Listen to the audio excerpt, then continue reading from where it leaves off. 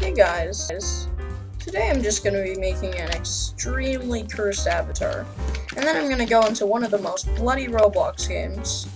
Wait, do I have blood on? I don't think I do. See them ripping and shredding through people. So basically, right now I kind of look like Carlo, which is fine, but what I cut out of the video is me making it. You're going to see something really disturbing soon. Back. I'll be honest, I haven't seen the avatar myself, so I'm gonna reset because the avatar was just loading. So I'm gonna reset and I'm gonna close my eyes. I can just barely see part of the screen.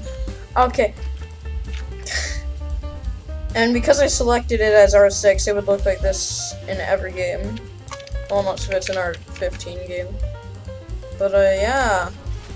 This is something else. This is gonna give people sleep paralysis.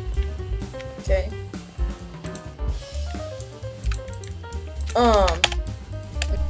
It should look terrifying while they're ripping and shredding through people, because they actually will rip and shred.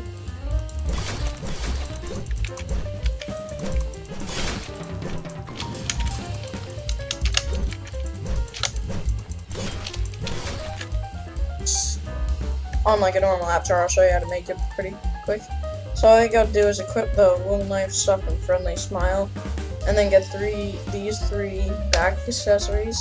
And to equip them all at the same time, you just need to go to advanced. And then when you do that, you just put the sets there. Except you need to go to back for it, otherwise it won't really work. And then when you go to back, you should be able to just equip all that.